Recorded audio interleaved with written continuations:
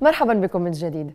بالأمل والإصرار والشغف تعمل النساء بجلد وصبر في سوق الناصرة حاملات قصصا وحكايات مختلفة. غادة بولس تحمل إيمانها وموهبتها وحبها للسوق لتكمل طريق إعادة إعمار وإنجاح هذه السوق.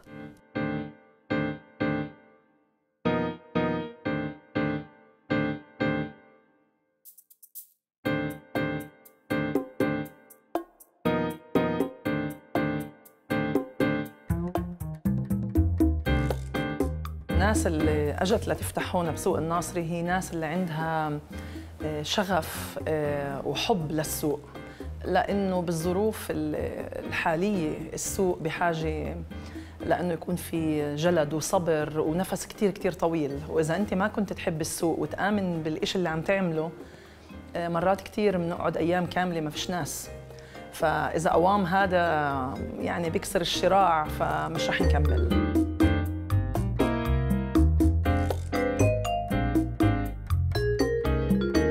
اليوم في قوة جدا خاصة هيك اللي هي بتحركنا كلياتنا، هو عزمنا وإصرارنا كنساء إنه نعطي للبلد هاي، وبعتقد إنه كل إنسانة عندها القصة الخاصة فيها.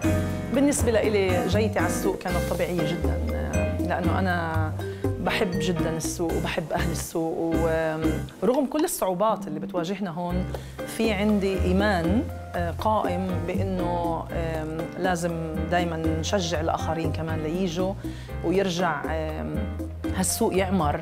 وبوجعني قلبي أحيانا لما بكون بريت البلاد وبشوف سوق أصغر وما فيش فيه الزخم الفني المعماري اللي موجود هون وناجح، لما في مناشدة بأنه إحنا نساعد نكون كلنا مع بعض إيد واحدة لننجح موضوع أو مشروع اللي إحنا عم نفكر فيه، وطبعاً عم نحاول، ولحد إسا البرامج اللي عملناها بشكل عام استقطبت كثير من الناس وكانت ناجحة، فدائماً في شغل على التعاون، ولكن لحد إسا إحنا في شيء حلو عم يبنى.